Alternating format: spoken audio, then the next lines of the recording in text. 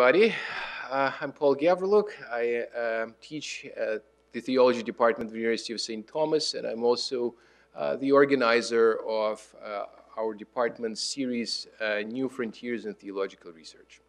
And it is my great pleasure to present my friend and colleague, Dr. John Martens, who will be speaking to us today on the subject of children in the early Christianity and also in the history of Christianity. Professor Martens is a professor of Philo studies, New Testament, and early Christian studies at our department, at theology department in the University of St. Thomas. He studied at St. Michael's College of the University of Toronto and received his doctorate in Christianity and Hellenistic Judaism from McMaster University in 1991. From 1989 to 1990, he was visiting student at the University of Tübingen and also conducted research and attended seminars at the Institute Judaicum in Germany. He also tells me that he studied biblical Hebrew, rabbinical Judaism, and biblical archaeology at the University of Haifa. He is a columnist at the America Journal, the National Catholic Weekly, and he's been a columnist since November 2012. And he also now has a blog on scripture, both for the online edition of America Journal and also for his own blog entitled, very formally, BibleJunkies.com. That particular blog has followers all around the world that number actually in tens of thousands, including about 5,000 followers from Ukraine. He just showed me, actually. So I have hard evidence for that. Professor Martens' numerous publications include a monograph entitled One God, One Law, Philo of Alexandria on the Mosaic and Greco-Roman Law. And this is from Brill in 2003.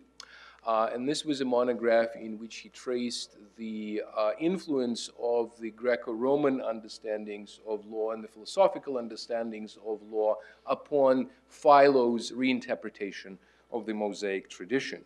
He also, in 2003, published my own personal favorite, and that is the book titled The End of the World, and the subtitle is The Apocalyptic Imagination in Film and Television. Now, if you want to know the exact date of the end of the world, you might want to turn elsewhere. But if you want to know, if you want an account, a phenomenal account of a kind of a theology of Hollywood, this is a book to turn to. I just watched Prometheus on the plane, and I can tell you it actually fits the bill of what Professor Martens is arguing in the book. He's arguing that unlike Christian apocalyptic literature, you have a similar set of themes in the sort of gamut of topics on which Hollywood draws, with one tremendous exception. It's an apocalypse in which God is usually absent, and the forces of evil are sort of tightly organized. And the church usually ends up being corrupt, and believers are not sure quite what they're thinking about. But God is absent, and we are sort of left to fend for ourselves. So Professor Martens tells me also that there's certainly time for a new edition of the book, because so many apocalyptic movies have appeared since 2003. Now, the topic of today's presentation is, as I mentioned, children in the early church. And on the topic of this presentation, Professor Martens recently published a book, Let the Little Children Come to Me, and the subtitle is Childhood and Children in Early Christianity.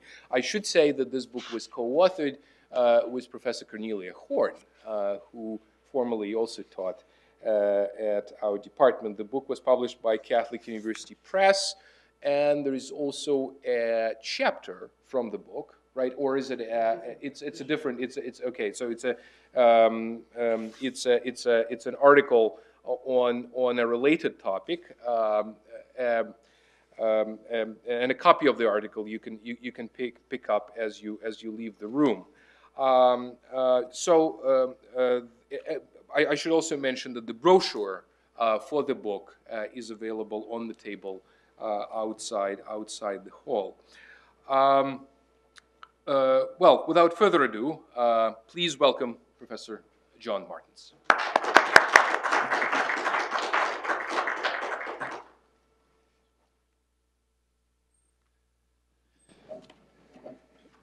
Thank you for coming. I appreciate it. I think I can promise more fun than the Monday night football game at any rate, for those of you who are interested in those sorts of things. I want to start with a question.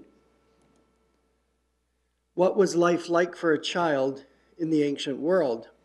And I have up here some questions about what do I mean by ancient world. And academics enjoy definitions, and I'm no different. So I want to set the parameters for what I want to discuss here. And I'm really looking at the world from about the 4th century BCE to around the 4th century CE. And this will let us look at life prior to the rise of Christianity and life following the rise of Christianity. What was a child in the ancient world? You might have heard before that the notion of childhood was a construct of modernity. Philip Aries was most responsible for this notion. That's not true. I just want to say that directly. There are major differences in the way that we understand children today and childhood. And one of the major ones when you look at the ancient world is that childhood just goes on and on nowadays. It seems not really to ever end. I hear people on television talk about athletes who are 25 as being the kid. When you were 25 in the ancient world, you were not the kid. Languages such as Hebrew, Greek, and Latin all have words to define childhood and the stages of childhood. For instance, you can find in Greek words to define 3, 4, 5 words to define your life from infancy until around the age of a young teenager. Brephos, nepios, pace, paideon, merakion, neoniskos. You can find all kinds of stages of childhood. They certainly were aware of what a child was. So, well, let me just move on. I wanted just to show you a couple of images, just to put before us actual children. This was sent to me by a colleague from University of Freiburg in Switzerland, Veronique Dassen, and they appear in her article, Wax and Plaster Memories, in a collection of articles called Roman Family 5. This is a funerary mask of around a 4-year-old child from about the year 160. It's quite remarkable. We get a lot of information from funerary inscriptions about the age of children when they died, how long, obviously, they were married, if they were married. And this tells us, for instance, when people always wonder, I mean, is the information that we get from text correct? Like, were children really being married at the ages of 13 or 14, things like that for girls? In fact, from the inscriptional evidence, we learn that, in fact, this is the case in many instances, that this is when people did marry. This is not in as good a condition. This funerary mask is of about an 11 to 12-year-old girl, again around the year 160. So I just wanted to put before us these actual faces of children as we move on. And the first thing to deal with, of course, is one of the starkest realities of the ancient world, regardless of what people or culture you're dealing with, was child mortality. The rate of death of children, specifically infants, was extremely high, as was maternal mortality in childbirth, something we often forget. So I have up here 2 pieces of data, one from the excellent historian Peter Garnsey and another from the excellent historian Mark Golden. Garnsey suggesting 28% of children born alive, or 280 out of 1,000, died in the course of the first year. Mark Golden says the number is probably closer to 30 to 40%. This reality crossed all class, ethnic, and gender boundaries. It shaped the view of childhood itself, and the child as something that was extremely vulnerable. There was a stark difference between Jews and Greco-Roman pagans in one respect. So I'm talking about circumstances prior to the rise of Christianity, and that's how did they treat the children who did survive? All of the surviving evidence points to pagan practices of exposure of children and infanticide in some cases. The same evidence is unanimous in telling us that the Jews did not engage in these practices. The Roman historian Tacitus, in a very famous passage, remarks on the oddity of the Jews in that they raised every children born to them. So it's sort of like a head shaker for him. Why do they do this? In the Roman Empire, a child entered the family through ritual, not by virtue of birth. Whether a child was accepted into the family was dependent upon the father and his patria potestas, or his power or authority. Now, Eleanor Scott has argued in a number of articles that we ought not to think, because the general view used to be, well, girls were often exposed or killed more than boys.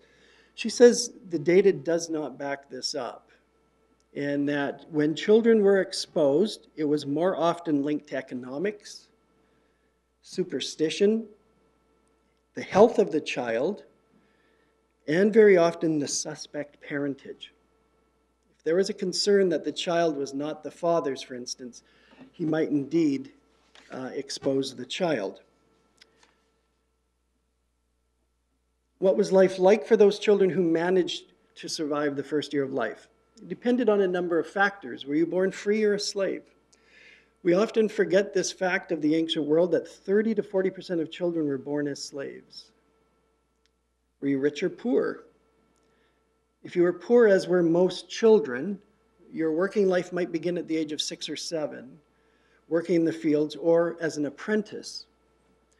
If your family was wealthy, you would be served and cared for by slaves, and even accompanied to school by slaves. The most famous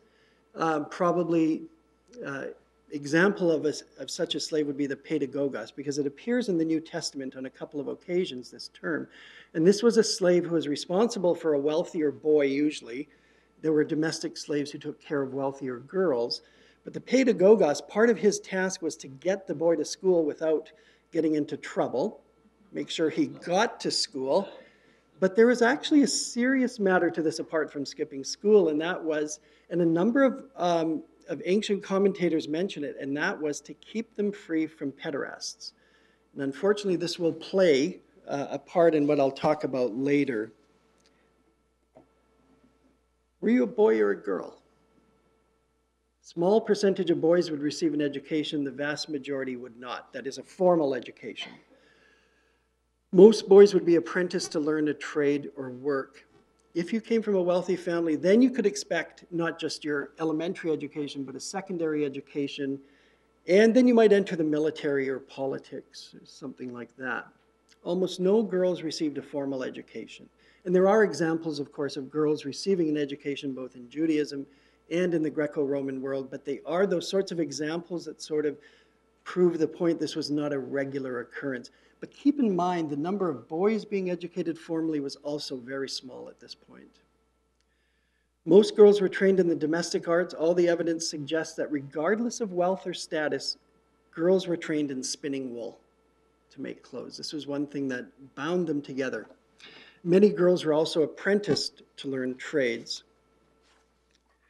The early life of children was similar for Judaism and the Greco-Roman world, especially in terms of apprenticeship, work, and education. It is possible, though, that more Jewish boys learned how to read through education at the synagogue. Now, this is a difficult issue, though, because there's disagreements over when the synagogue started, the function of the synagogue, and things like that. But it seems likely, because there was reading within the synagogue, that there were at least some boys learning how to read there. As to religious life, children were included in religious life in both Judaism and paganism. There was no real entry requirement for girls in Judaism, although we know of the rite of circumcision at 8 days for boys. Pagan children were often involved in family worship, which was centered on the hearth and the domestic gods and goddesses. In fact, these religious rituals drew mothers and daughters together in particular as the domain of women was the home. So they had a major role to play in these religious rites. But it was also an opportunity for fathers and young sons to spend time together, because in the Greco-Roman world, most fathers did not play a role in their child's upbringing until they reached probably the age of 7. Up until that point, it was mothers and perhaps servants or slaves. In terms of sex and marriage, Jews and Greco-Roman pagans shared some common practices and a number of differences. Girls would marry at puberty or slightly older in Judaism, boys at around 18 years of age. And obviously, I'm just making generalizations. You can find differences in practice as well. Sexuality outside of marriage in Judaism was prohibited, especially same-sex relationships, which of course doesn't mean they didn't happen. That's a different issue, but this is about social or cultural expectations. In the Greco-Roman world, girls would marry at puberty or slightly older, sometimes into late teens as well. So I don't want to suggest that every girl was getting married at 12 or 13, but there's lots of evidence for that too. And there's even evidence, unfortunately, for prepubescent marriage. Sex outside of marriage in the Greco-Roman world was licit for males as long as certain conditions were met. It wasn't really dependent on age, nor was it dependent upon particular views of morality. Sexual partners in the Greco-Roman world were licit basically on the basis of what was your relationship to that person. Did you have authority with respect to them? Did they have authority with respect to you? Many boys were sexual partners of older men, a practice known as pederasty. And it's going to be something I spend a little bit of time talking about when we talk about what difference Christianity might have made. Now, this was a practice that if conditions socially were met, there was no condemnation morally or in terms of, well, this is a male-male relationship. And you can find a number of treatises from the ancient world arguing for the superiority of this sort of sexual love to that of a married couple, for instance. A couple of books that are well worth reading on this score in the Greco-Roman world are Christian Lay's book, Laes, Outsiders Within, Children in the Roman Empire, and Craig Williams' Roman Homosexuality. For Greco-Roman girls, sexual behavior was dependent upon whether they were free or slave. Free girls were to maintain their virginity until marriage, and they got a lot of help from their parents. That is, the home was where they were to remain. And remember, marriage is taking place at a fairly early age, and so children were guarded fairly closely, that is, girls, until that point. And even boys were, right, via the pedagogos, even though they spent more of their time outside of the home. Slave girls and slave boys, however, had no choice in their sexual partners, at least if this was being imposed upon them, as it could be.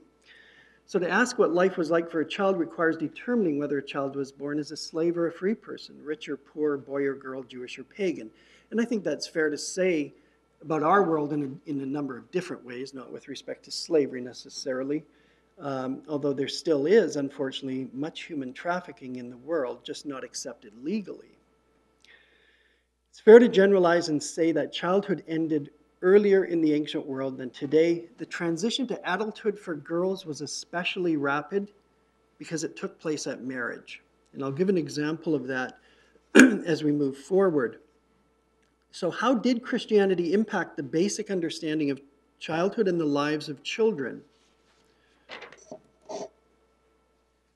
In terms of day-to-day life, Christianity followed the model of Judaism in the Greco-Roman world in areas such as work, education, and even marriage.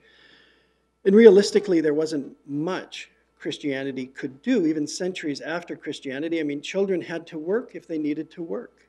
I mean, they did not live in a world in which you could simply allow your child to play whatever the ancient version of video games might be.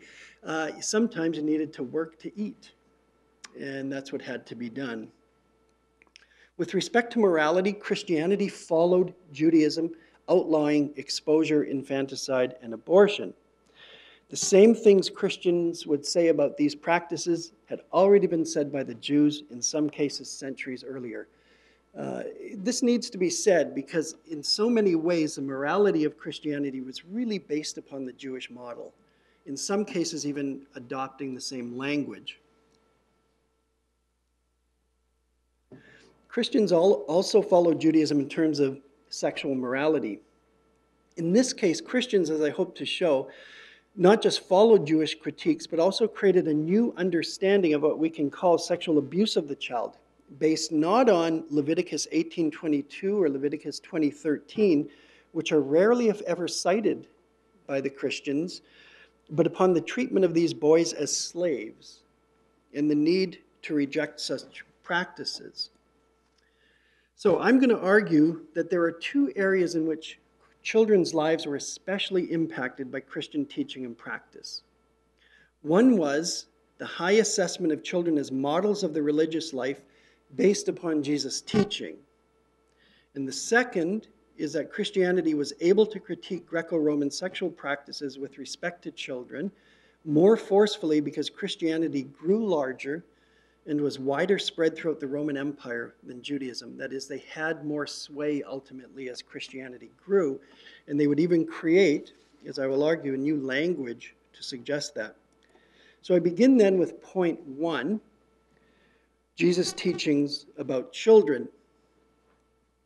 And hopefully you all were able to pick up a handout with the passages from the Gospels on Jesus' teaching.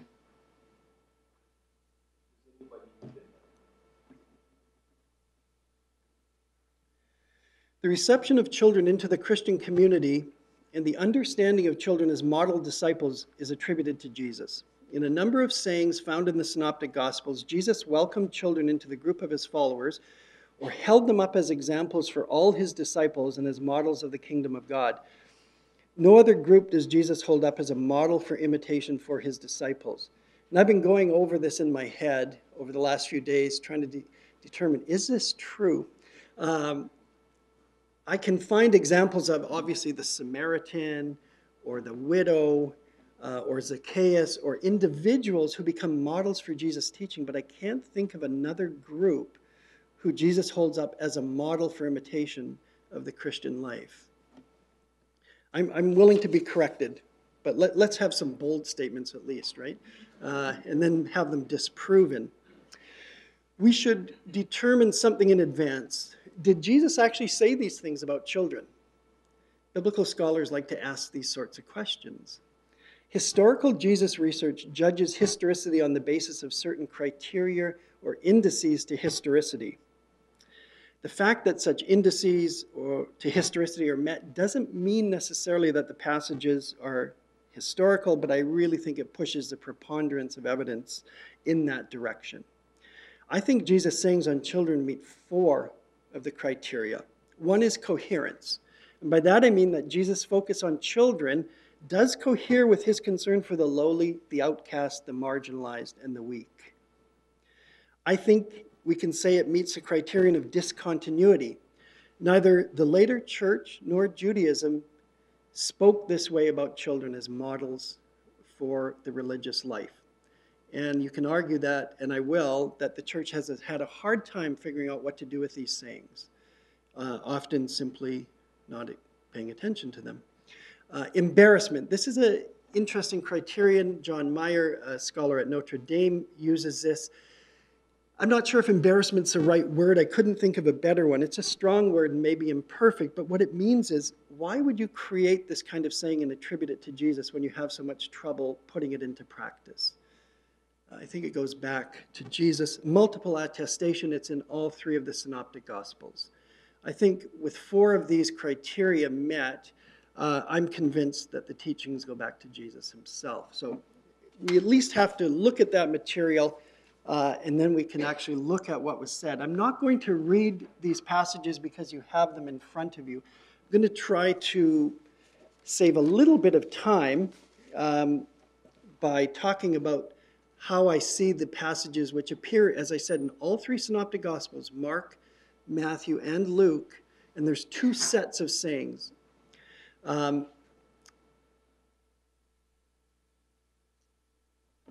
Yeah, it's hard not to read them in some ways, but since you do have them in front of you, I'll just show you the Matthean passage as well. The real focus here is on welcoming a child, and whoever welcomes a child, as it says in verse 5, welcomes me. In verse 6, an important verse as well, it also appears in Mark. If any of you put a stumbling block before one of these little ones who believe in me, it would be better for you if a great millstone were fastened around your neck and you were drowned in the depth of the sea. Now, interpretation can take you in a lot of different directions, but that seems pretty clear. Whoever gives even a cup of cold water to one of these little ones in the name of a disciple, truly I tell you, none of these will lose their reward. And then this also from Matthew, take care that you do not despise one of these little ones, for I tell you, in heaven their angels continually see the face of my Father in heaven. In the shortest version of this teaching actually appears in Luke. But we still have the basic welcome the child, you welcome me.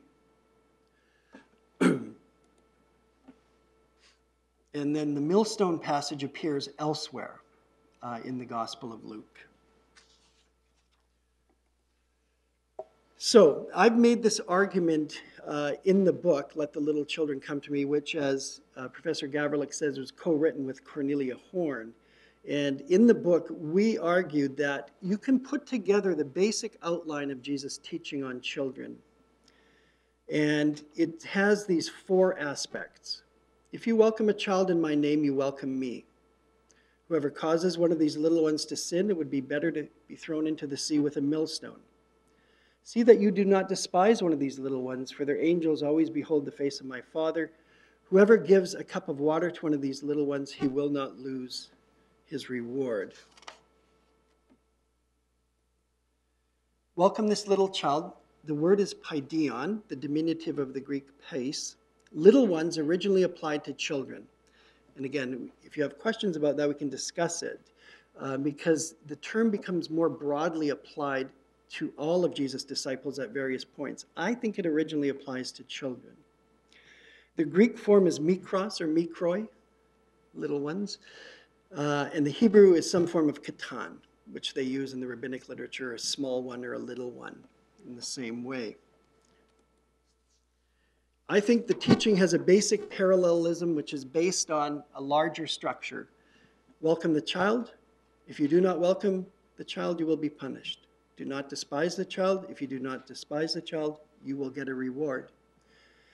This is my argument, is the basic outline of the teaching of Jesus on the reception of children, as far as we can reconstruct it from the three Gospels. And it concerned the concrete reception of children into the Christian community as children. That is, they were welcome as they were, and they were to be protected from all who would prey on them. This is not to say that Matthew's claim that all who desire to enter the kingdom should become like children or become humble like a child is some sort of improper extension of Jesus' teaching.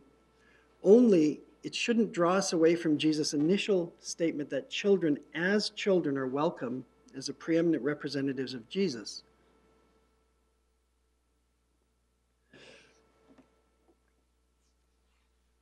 There is something about children and their place in the kingdom which I don't think is reducible even to one aspect of childhood. And those who have children, who have raised children, and spent time with children, know that being a child is not simply reducible to innocence, or if you can remember your own childhood. But there's aspects of that, of the openness of children, of vulnerability, of humility, of lowliness, lack of prestige, simplicity, purity, nearness to God, openness to Christ, or any other one attribute. It's all of this and more. There's something about children that makes them models. Now, the second body of literature that Jesus talks about is bringing children to Jesus. So this is the second group. It has less material than we saw with welcoming the child. And this is when the disciples are indignant about people bringing children to Jesus, which of course does indicate that someone around Jesus. Maybe just people from the crowd are bringing children to him, but there are children present. And, it's an interesting point. Someone on the SBL steering committee for Child in the Bible noted that it's possible that children in the ancient world might even have been the majority. Now, it's sort of strange given the high infant mortality rate, but on the other hand, there's a high death rate for others as well. And it's remarkable, but you might have more children lurking in Jesus' ministry than we might think, or around it. There might be a lot of children. Let the little children come to me. Do not stop them, for it's to such as these that the kingdom of God belongs. Truly I tell you, whoever does not receive the kingdom of God as a little child will never enter it. And he took them up in his arms, laid his hands on them, and blessed them. This is a very similar... Oops. You can see that, but I can't any longer on my screen. Now I can. Good. The joys of technology. I think they outweigh the woes, but... okay, so this is a Luke passage, very similar, and the Matthean passage. Again, I include 18:3 in here.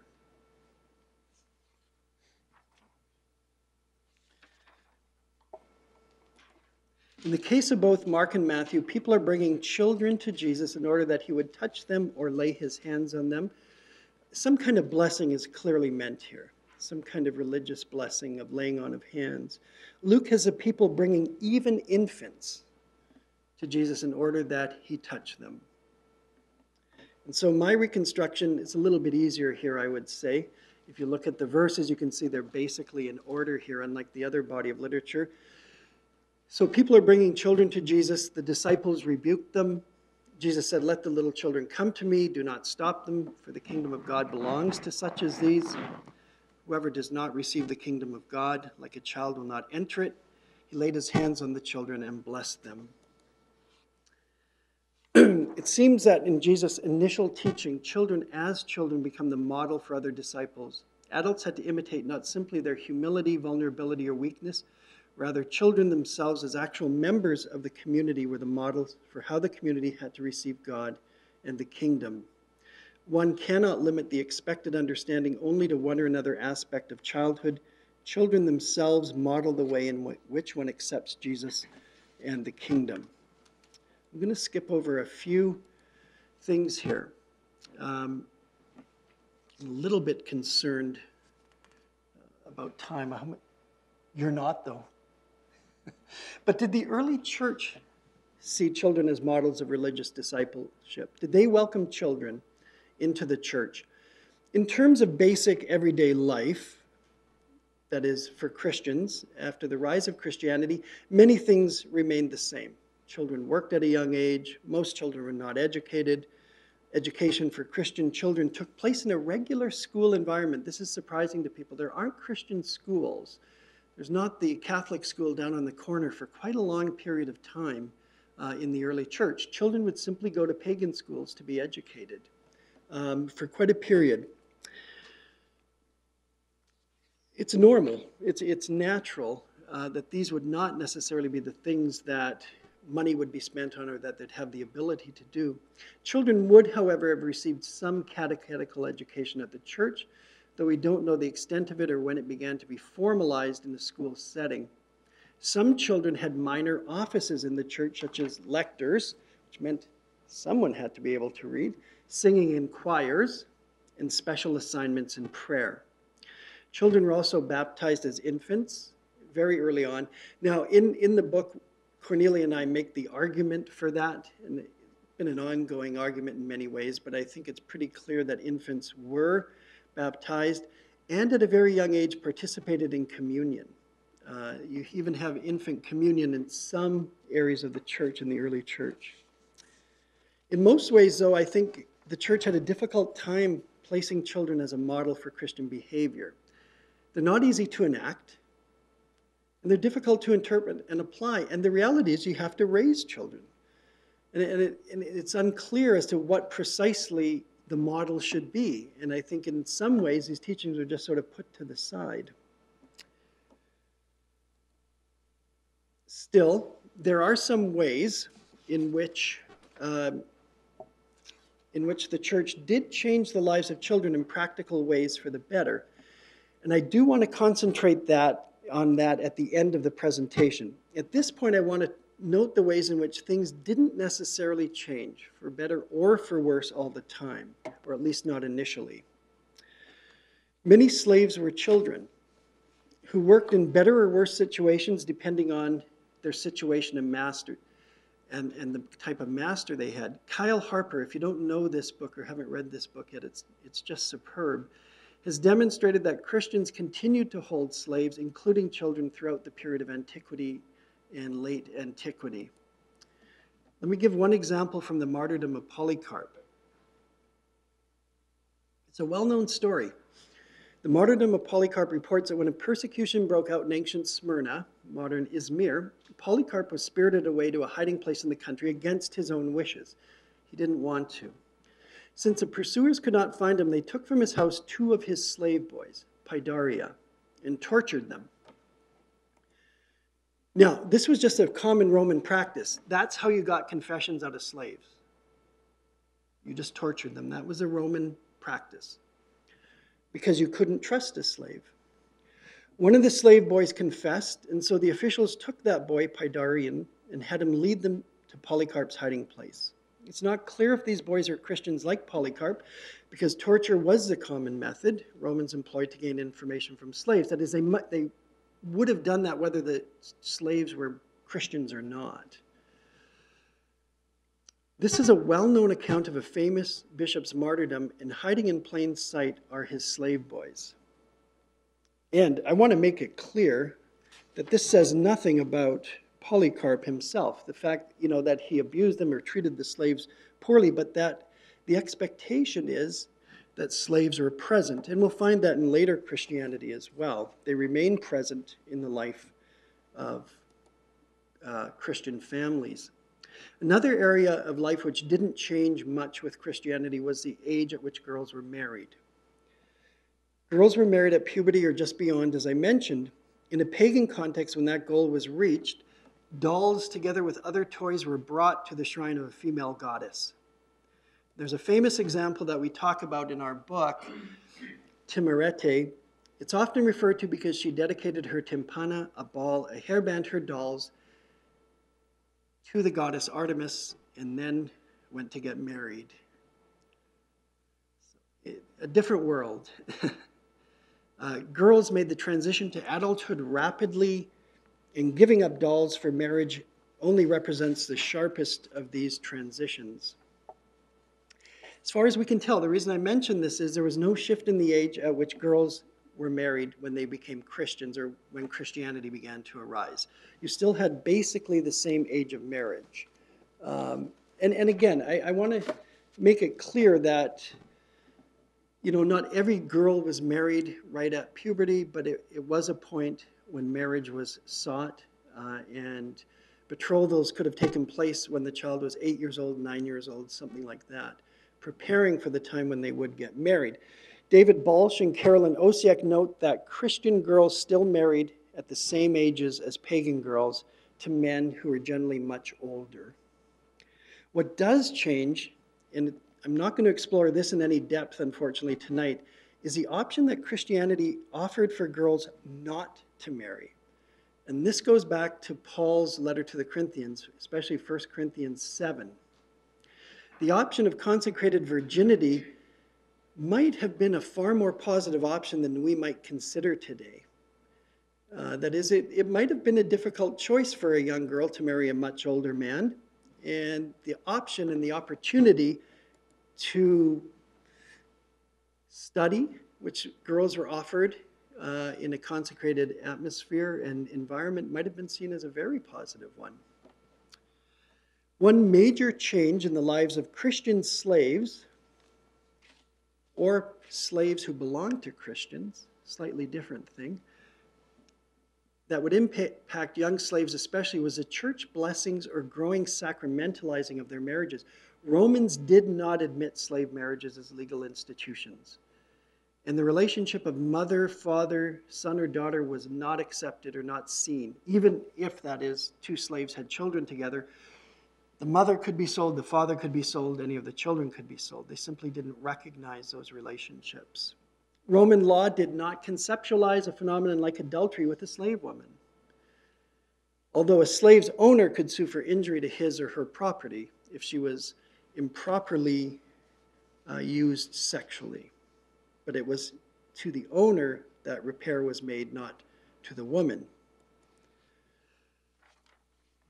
Christian teaching on the marriage of slaves allowed slave children a semblance of normal family life, but it's not certain that this meant that child slaves were never sold or that their parents were never separated from their children by sale or work in some other holding of their own or another master. That is, they might still have been separated from their actual family. That these realities continued to vex the lives of young and old slaves into the 3rd and 4th centuries is apparent even from Christian witnesses. So Basil of Caesarea knew of slave girls who were joined in secret marriages and who, as he thought, by this brought impurity on their owners' houses. Why they married in secret cannot be determined from his offhand comments about this. One reason may have been, though, that they could not obtain a proper Christian wedding. Perhaps they simply wished to live a normal life that was denied them when their masters ignored their desire for marriage. If the secret marriage of slaves was designed so that they would not live in promiscuity, it would be difficult to see why Basil considered such relationships between slaves as a threat to the purity of their owner's house. Because Basil was aware that masters could force their slave girls into unwanted sexual relations, and he mentions it. He's talking about Christian masters here. And he did not hold such girls morally culpable. Would not a secret marriage be less impure than a master abusing a slave girl? So we don't have all the evidence here about what these secret marriages were like, but it points to the fact that Christian slaves at this time were trying to construct for themselves an actual family life. Now I want to turn to those areas in which I think we can definitively say that Christian belief and behavior turned the tide for children in a number of areas. I've mentioned some of these already in the context of Jewish beliefs. And my final point, my point 2 from much earlier on in this talk, will examine the Christian response to pederasty, in which Christians brought new arguments and concerns. Exposure. Christians did not expose children. Now, the interesting thing about exposure is, and this was something when I began this research I wasn't aware of, it really didn't often lead to death, because people, that is slave traders and pimps, knew where the children were put. And so they would go and take the children. And so when you read Christian authors like Clement and others, their criticism is often that, for instance, look at Pedagogus 3:3. He considered the possibility that a man who had exposed a child might be brought up for a life of prostitution, and that man might subsequently have intercourse in a brothel with the very child that he had abandoned. It's an odd argument, but Justin Martyr makes it too. So it must have been common enough that children were abandoned and then taken into brothels, and that people who frequented those brothels might have had sex with their own offspring when using a prostitute. Justin compared bringing up these children to raising herds of animals. Christians did not practice infanticide or abortion, following the Jews in this respect. And the Didache and the Epistle of Barnabas, which I'll talk about again, two early Christian documents, either from the late 1st or early 2nd centuries, talk about not killing a child by miscarriage, and then talk about infanticide, neither shall you kill a child. It's entirely possible that one of these texts borrowed the passages from the other, because they're very similar in this respect, and a number of scholars have worked on these connections between them. But I want to suggest that there also might be a new set of commandments that the Christians are circulating to deal with new circumstances in the Greco-Roman world for new converts and catechists, and which took into account these now common practices when the Christian movement moved out of Palestine into the broader world. The listing of these prohibitions, especially in a form strongly reminiscent of the Ten Commandments, suggests that they might have circulated or been recited orally in the early church. Or even that they might have a Jewish prehistory. That is possible. Now, this is the most complicated issue to discuss because it's so wrapped up with current issues, such as homosexuality and same-sex marriage and scandals of sexual abuse by priests and subsequent cover-ups by church hierarchs.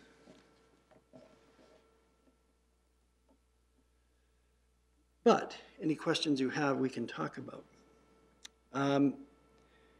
What are some of the differences between the ancient world with respect to sexuality in general? The ancient Greco-Roman world did not speak of sexuality as personal identity. Therefore, there was no language for homosexuality or heterosexuality. Keep in mind, for instance, that the word homosexuality is a 19th century neologism unknown to the ancients. They simply didn't use that kind of language. So that makes it difficult because even a book like Craig Williams' Roman Homosexuality basically begins a book by saying, well, the title of the book is a little bit incorrect. Nevertheless, sexual relations in the Greco-Roman world between males was most often imposed on someone younger or socially inferior, that is, by a freeborn man with a slave or a boy in a socially inferior position. Sex in general was not about mutuality or care for one another, but something that one in a superior position could do to someone in an inferior position, regardless of whether they were male or female. And age was not a general consideration unless, as you read in a number of Christian Lay's works on pederasty, that there was an age beyond which the boys were considered too old, that they were no longer desirable. Now, these are broad generalizations. I'm not suggesting that there were no relationships of mutuality, no relationships of love in the ancient world, that people didn't care about each other, but these are the broad categories in which we have to look at this. My old colleague at the University of Winnipeg, Mark Golden, in his article, Slavery and Homosexuality at Athens, said homosexual relationships did not involve equals. And again, he's working with language, of course, from the 19th century, but talking about practices that mark the ancient world. This relationship was based on age, with the younger partner thought of as subordinate to the older. So while free boys would grow to be men and outgrow the subordinate role in homosexual relationships, slaves never would. And it was often slaves with whom owners had sexual relations and who were sold to others for profit.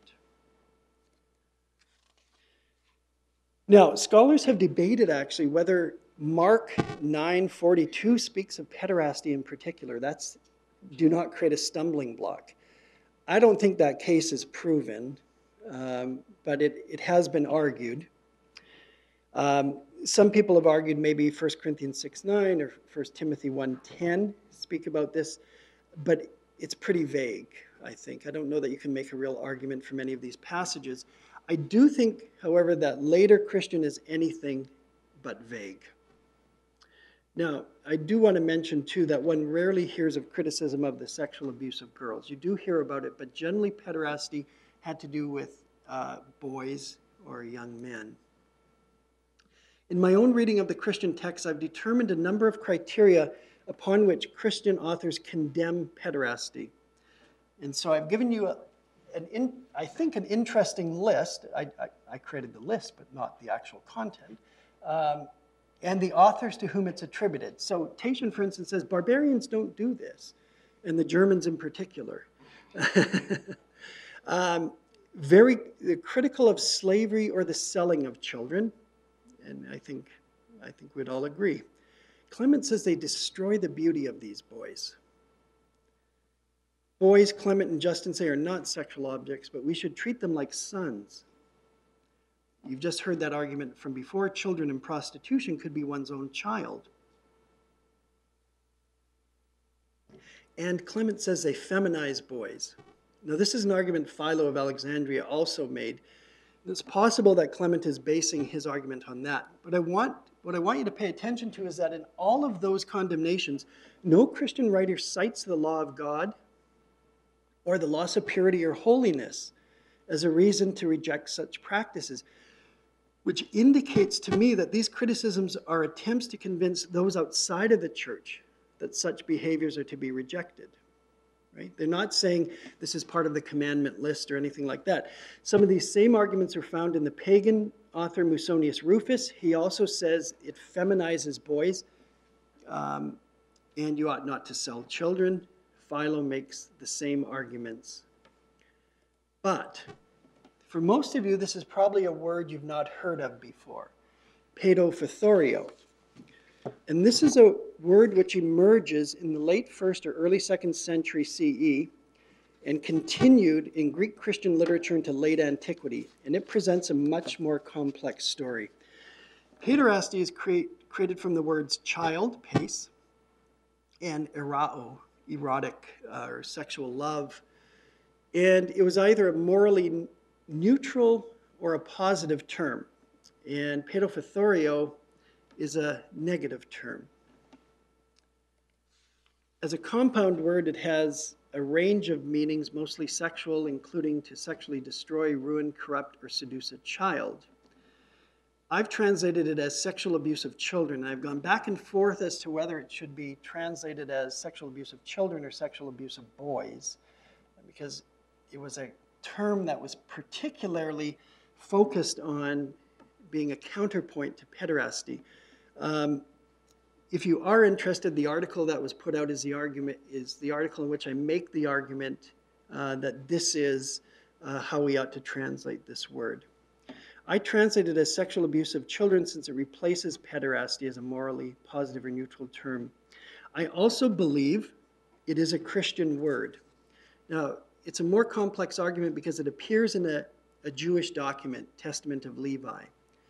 But that's a heavily Christianized document, and so I think the word is a Christian creation. Now, if it's not, that's all right.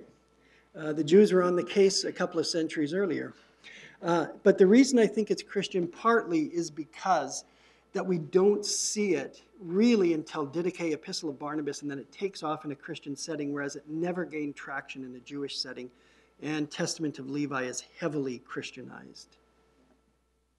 Now, the criteria upon which Christian authors condemn sexual practices when they use the word paedophythorio is different than when they use the word pederasty. The law of God is broken. And look at all the authors who make this argument. It's a part of general sexual sins, generally moikeia, adultery, and porneia, a difficult word to translate, sometimes fornication. It represents the illicit behavior of foreign gods, the illicit behavior of the nations, the illicit behavior of other Christians. Yes, they were already throwing this sort of mud at each other in the ancient world. It's against nature, and it's against virtue. When we see this word appear, the word paedophythorio, it's in the context of expanded 10 commandment lists. The first two uses of the verb paedophythorio come in the Didache and the Epistle of Barnabas, and in both cases it appears in a list of prohibitions which borrow from and add to the biblical 10 commandments. I count 22 commandments in the Didache and 43 in the Epistle of Barnabas. Your calculations might be somewhat different. But it's always placing this condemnation in the context of commandments, and very often between adultery and fornication. And so it's a simple prohibition, ou paedophythoreses, do not sexually abuse boys, or do not sexually abuse children.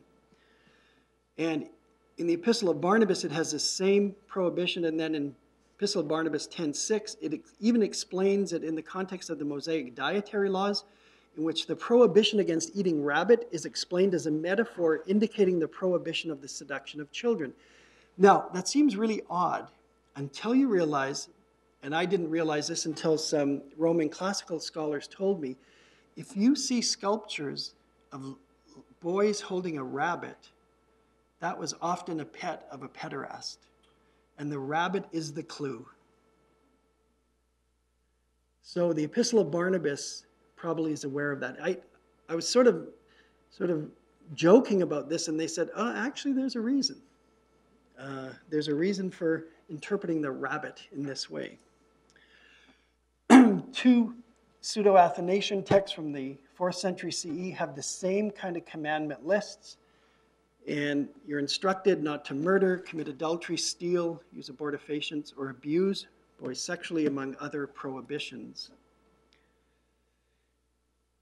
We also find it in the 318 Nicene Fathers. We should not sexually abuse boys, and that's put in the context of the Great Commandment, attributed to our God and our Lord Jesus Christ. So even if this doesn't appear directly in Scripture, they want to make certain that you get the point. This is something you cannot do. Ephraim Grekus uses another list style in which people, probably monks, are being asked to renounce the works of Satan and then ask, what are these works?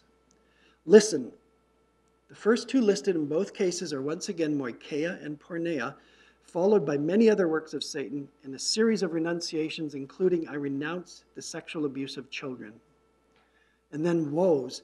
Woe to those who engage in superstition, practice magic, prophesy, sexually abuse boys. I'm not sure how prophecy gets in there, but there's actually only a little bit of overlap between the reasons offered for condemning pederasty and for the condemnation of pedophythorio.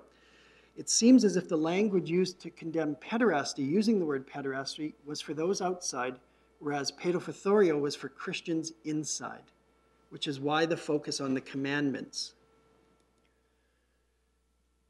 Was this a real issue for Christians?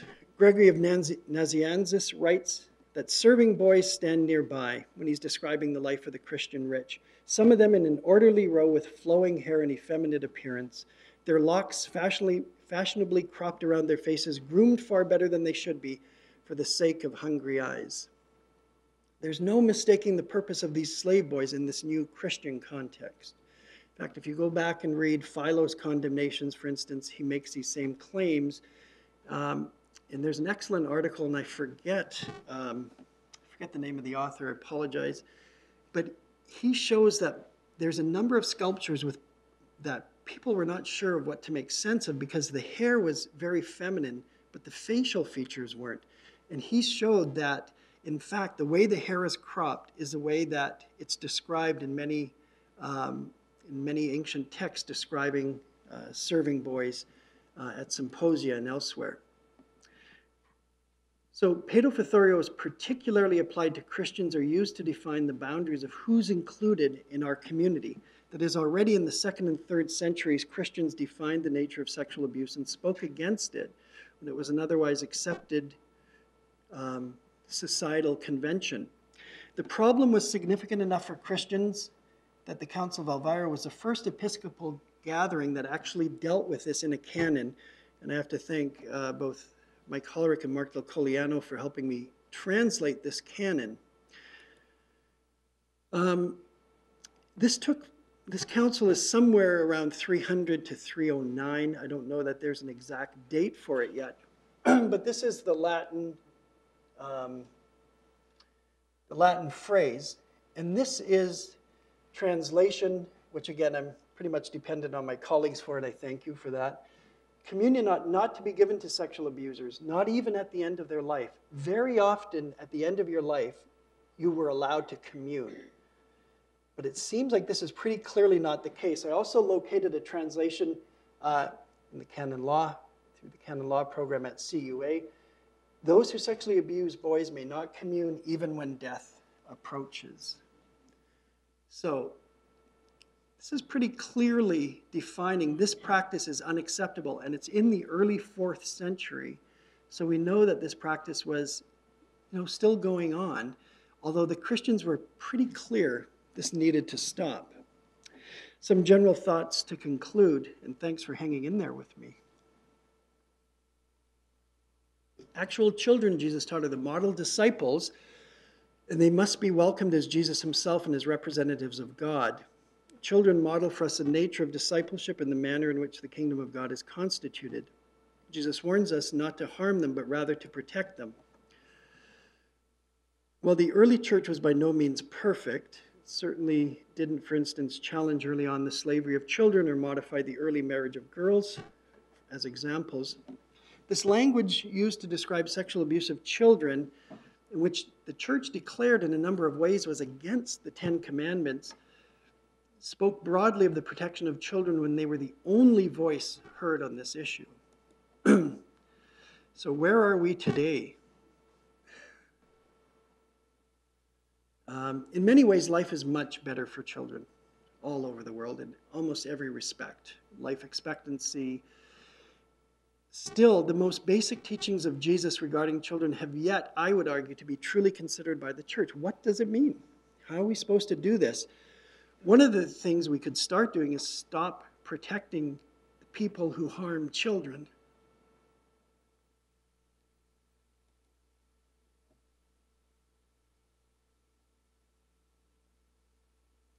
That's not hard.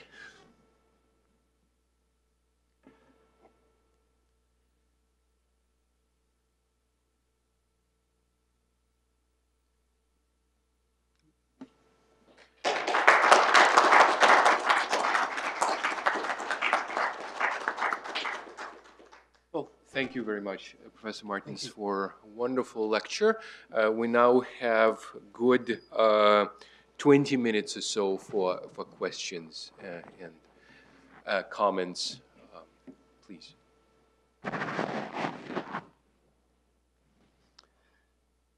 There's certainly a lot of data here,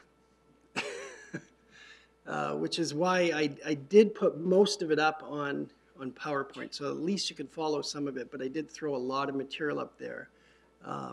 But there might be questions that you have regarding particular aspects of maybe childhood in general, childhood life that I couldn't get into in much depth, or other ways in which the church might have altered the lives of children. I won't press you on repeating the argument, but you apparently have took a position, and I know I read a chunk of that book, but I don't remember seeing that part, that infant baptism was regular from when? We think infant baptism was regular from a fairly early stage. So the question had to do with at what point did infant baptism become a regular practice of the early church? Part of the reason we think it's the case, and this isn't so much a positive argument from the data, or at least not the Christian data itself, is that there really was a lot of involvement of children in the life of religion in Greco-Roman paganism. They played a major role, and we do have the reception of children into Judaism, at least boys, in a formal way at the age of 8 days. We think that there was no reason that Christians would not have accepted children at an early stage into a new covenantal situation. Now, the arguments, as you know, took place in the 1960s, especially with Jeremias and I think Bruce Metzger, arguing whether or not infant baptism is a late, Jeremias take the household. Yes, yeah. Household baptism. Yeah. The point here about household baptism is you find in Acts of the Apostles, perhaps in some of Paul's letters as well, but you really find the language in the Acts of the Apostles that whole households are being brought in. And that would have included, the argument is, and that's the argument I do take as well, that would have included children. As to whether it would have included slaves, that's a difficult one, although that's a possibility as well.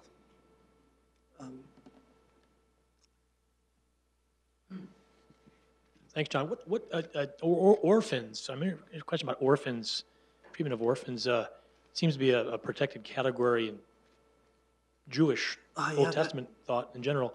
What do we know about the treatment of orphans or the early Christian practices with respect to orphan children, whether Christians or pagan children, orphans? Thanks. The question is about orphans and the treatment of orphans. Widows and orphans were treated well by the Jews, and there were religious reasons for doing so. The Christians do as well.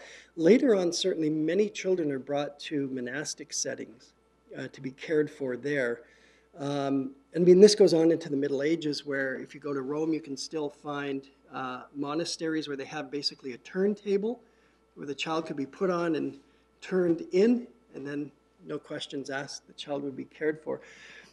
In the ancient world, Christians were known for caring for orphans as well. So it became a way of reducing the exposure of children as well. That's a really good point, actually, that if you could find a place for a child to be cared for, then that, you wouldn't have to expose them either. Now, there's something interesting about exposure that I didn't mention here because I think I had enough on the plate here already. There's a very intriguing article in a volume called Roman Family, I think 6. Beryl Rawson, the late Beryl Rawson from Australia, who basically was one of the major impetuses in childhood studies in the Roman world. She started this series, and in Roman Family 6, there's an article that argues that there were often children who had been exposed as infants and raised as slaves who would later argue for their freeborn status. Now, how could that take place? Well, she said people knew, and who knew often were the slaves and servants, where that child had gone, and they kept track of them. So even with exposure, you still had people who knew who the children were. Really fascinating, actually. But I do think that orphans also gave another option in that you did not have to then worry about your child being exposed and raised to a life of slavery.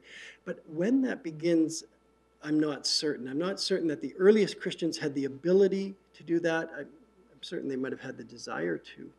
But I'm not sure when it begins.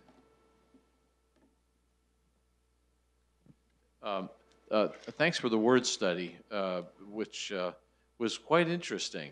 I think you established something there about differences of usage and the contexts, what that might tell us about what was of concern and in what particular setting.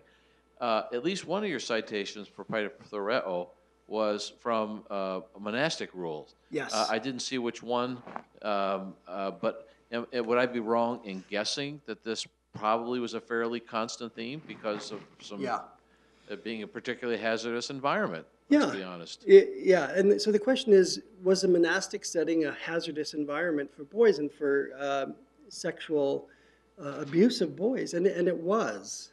And that's a bottom line. And I didn't bring all of that data in here. Some of that data is going to appear in a forthcoming article called I Renounce the Sexual Abuse of Children. And that will be in, I think it's Roman Family 7, in which classicists and scholars of Judaism and Christianity got together to compare notes, as it were, in late antiquity. And it becomes problematic. And because Christianity, as much as it transformed Greco-Roman society, was also bringing in a lot of people from that culture, and the practices were practices that were known to them. And until slavery was going to be dealt with, I think the whole notion that people would not be used sexually, with impunity, was something that was going to be a hard sell even for Christians, right? But these were my slaves. And I think you find the same thing, unfortunately, in these monastic settings. And, you even find it in Jewish texts. The forthcoming article, I deal also with Mishnaic and Talmudic texts. Now, it's very interesting because in the earlier rabbinic texts, they warn about, for instance, a male teacher being alone with a male student. But then later Talmudic texts commenting on that say, but it's not because we're worried about pederasty, it's because the mother might be single. But it's very clear from these earlier Jewish texts that there is a concern. And for instance, one of the monastic texts, and I can't remember the name of it, has basically the same warning as a Jewish rabbinic text, and that is, 2 men should not lay on the same mat together if they're unmarried. It's pretty clear what the concern is. And here it's not talking about children as such, or necessarily, but just concerns about sexual behavior. But the rabbinic texts also mention, You know, be careful about letting your boys go into market too heavily perfumed because they're going to attract too much attention. That was a concern in pagan texts and Christian texts and in Jewish. Someone, You were mentioning in the early times, I think that the girls will be married to an older man. And when this change, and now it looks like it's not right. If a teenager it's gonna marry or an older man, it's attractive to a young girl of Yeah. that age. Yeah. When did that change, and why it's like the society? How did that happen that it's not good now, or Yeah. the majority of people think it's not good?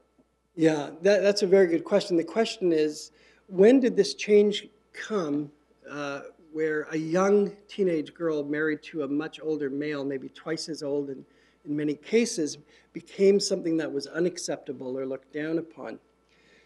I should say that in some traditional cultures it still happens today. I mean, that's important to keep in mind.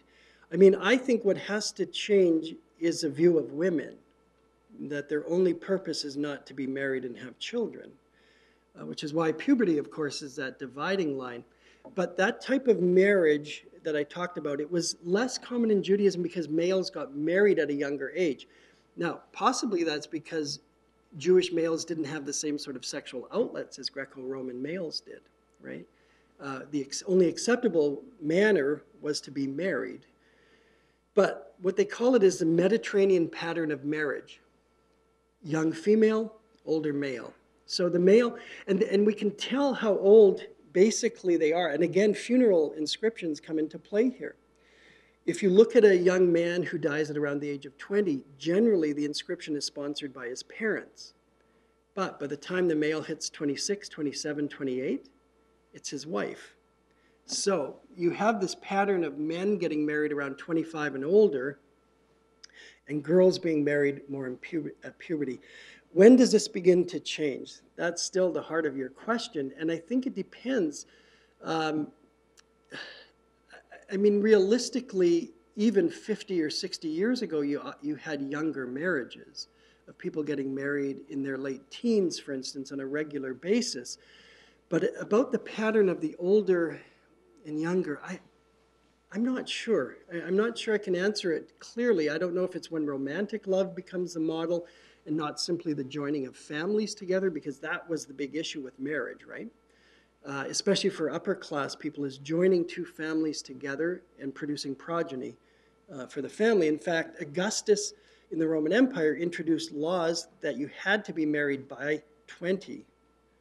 Now, this was really for the nobility.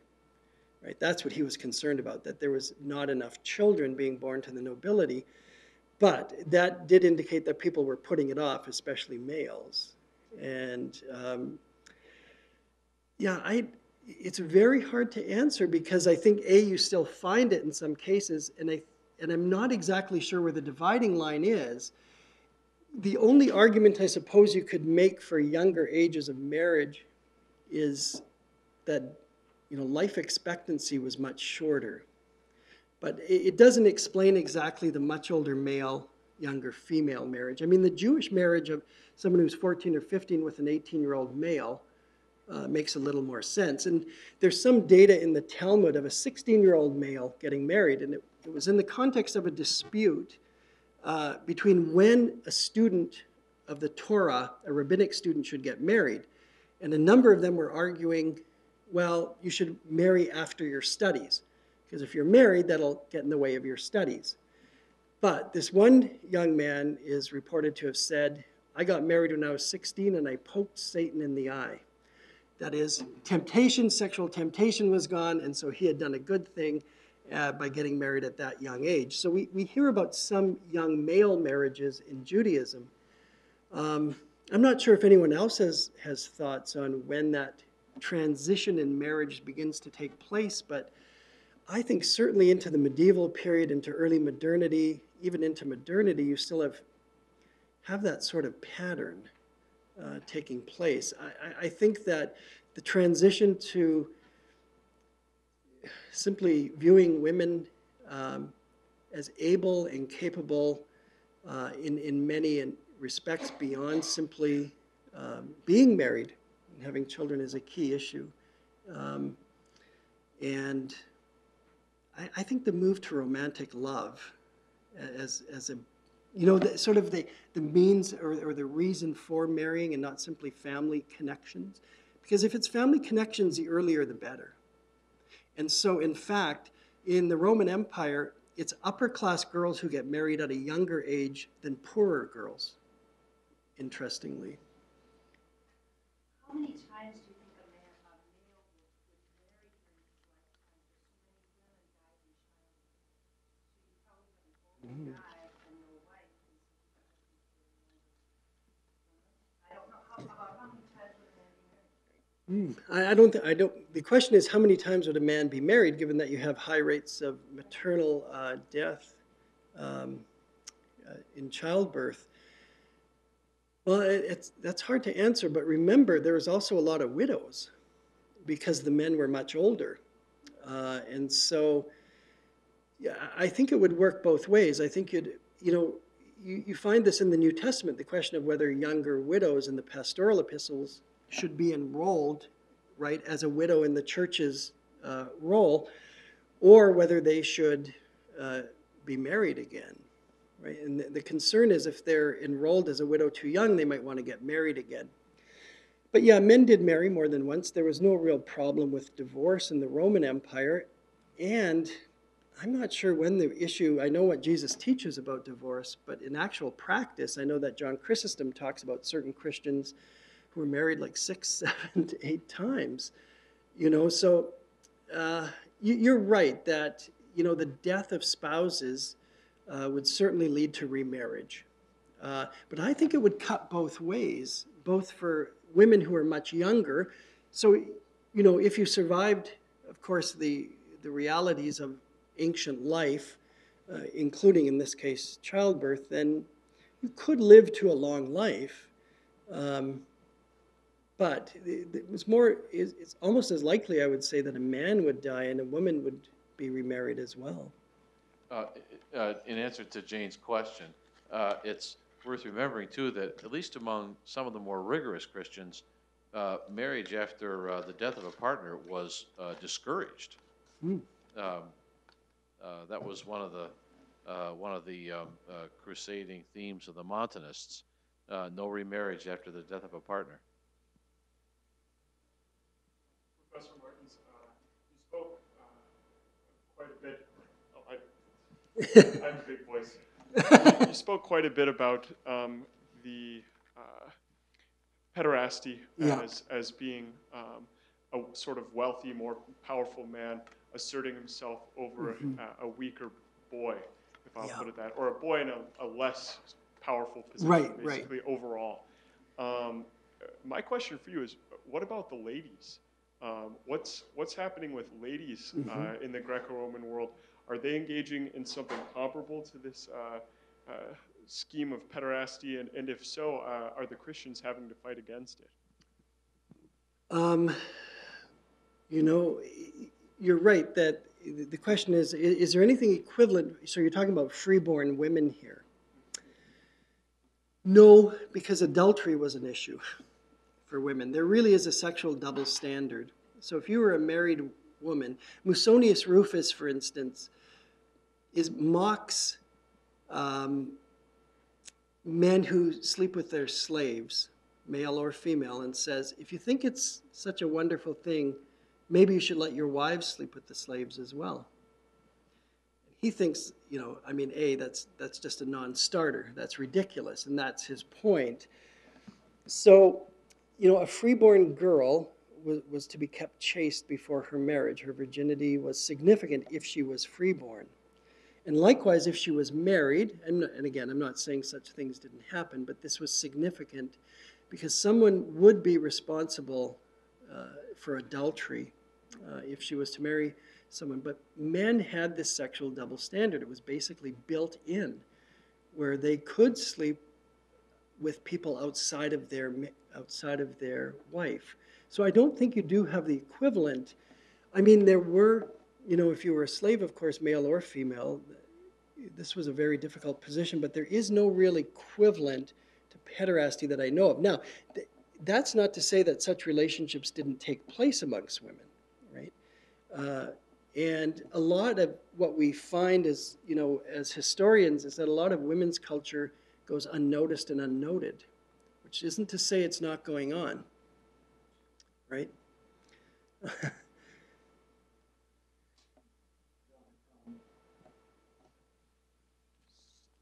So, you mentioned earlier on that most of the kind of Christian literature on sexual abuse is on the male children. Yeah. And there's not much said about female children. So can you speculate on why that is? Yeah. There's many possible reasons maybe, but I want to hear your point of view on it. Yeah, I think it's a really good question, and sometimes I think I haven't paid enough attention to it. I think that might be part of the issue. Part of the issue is that it might have been considered just part of a sexual double standard as well, and that because you had no prohibition against, what we would call heterosexual relationships, it wasn't considered as problematic. Like a number of the church fathers mentioned, well, people have relations with their slave girls and shouldn't do that, but I don't think there's the same concern as with same-sex relations. And it might be that there's just not the same consideration of females. But I'd be interested, Mark, to hear if you have any particular thoughts on that. Because, I mean, I went back and forth on whether to translate pedophythorio as sexual abuse of children or sexual abuse of boys. And it was a real question, because are they just concerned with boys here? Or are girls in mind as well? I just wasn't sure, because when they actually talk about who they're concerned about, it tends to be with boys. And I'm not sure either if that has to do with the fact that the only sort of females you'd have access to would be slaves generally, or prostitutes. And so in a sense, they don't count in the same way. I mean, it's amazing when I read John Chrysostom's on vainglory and the right way to raise children, it's focused on how a Christian boy should be raised. It doesn't even talk about a girl, except for one paragraph, I think, out of 90. Right? It's really focused on boys, and it's really focused on freeborn wealthy boys. And slaves are there, but basically the only thing he says about slaves is, your child should learn not to hit the slaves when they frustrate him by breaking his pencil or something. Don't hit them. And don't let him associate with slaves, though, because they have loose morals and because they will corrupt your child. But they're slave children, too. And, and they simply don't enter into view. So even there, it's just a freeborn boy that's really in mind when they're talking sort of the upper classes, as it were. Time for You have a question, ma'am? I do. Mark has sort of addressed it, because I was feeling as well that certainly girls would have been sexually abused. And I was wondering what you thought, if it was just a case of overlooking them like you would women for a long while Yeah. historically, and some would argue even now. Yeah. And then but another question I did have, because I think that was sort of addressed, is and it may be a silly question, but the question of puberty, because I know that it's roughly the age of what used to be normal now, but as we progress, puberty hits earlier and earlier, and so I was beginning to wonder. I mean, they will still have been married earlier than is the norm now, but would it necessarily be 12 or 13, or could it be more often than not 14, 15? It may be like Yeah. It might be splicing hairs, or No. splitting hairs, but No, I mean, the question is, would there be later onset puberty in the ancient world as compared to now, where I think girls are reaching puberty at a younger age? Um, you know, I'm struggling with for the physician's name. It's an ancient physician. I don't think it's Galen. I think it might be Serranus. And he actually does talk about puberty and the age of onset of puberty, and it does seem to be around 12 to 14, that the expectation is that a girl will reach puberty. And so, I mean, that differed in the ancient world as well, but I still think that's a general age. And again, it is important. A number of scholars, Keith Hopkins, Brent Shaw, have tried to look at this carefully and have said, look, not everyone's getting married at 13 or 14. There's 16-year-olds, there's 17-year-olds, there's 18-year-olds. 18 is, in the ancient world with lower life expectancy, there's nothing unreasonable about that. And I'm not saying that these girls necessarily found this unreasonable. This is the culture they're living in. But I just find that transition so shocking whenever I think about these girls going to the goddess and giving up their dolls. And whereas boys had time to develop, right, prior to marriage, given some opportunity to develop prior to marriage. And you do wonder what kind of role that plays out. Because you have a girl who's basically subject either to her husband's patria potestas or his father's patria potestas, because if he's still alive, that father still has control, but she's always going to be under the control, as it were, of a male, which is why consecrated virginity might seem like not such a bad idea, right? Enough with the men telling me in every respect what to do. Now, and again, there's a lot of culture that we know goes on for women that men don't know about, right? Positively. But it was very hard, I think, for women in many respects in the ancient world. And it does open up a new area of research. Just these questions about the role of women and the place of women and what did the church have to say about that. I also think the question of when does this change, and I was asked that question, question came from the back earlier. I was asked that question by Christian Lays as well a year ago in our Rome conference, when does this actually change? I guess I've had a year to answer it. I still haven't figured out when exactly that changes. But it is really, I don't want to give the impression either that everything about the ancient world for children was horrible. I don't think it was. But when you think of, every time I think, well, I don't want to exaggerate this reality. I read Roman historians and, it was a hard world. It was a hard life. Augustine says he'd rather die than be young again. Yeah. On this note, I'd like to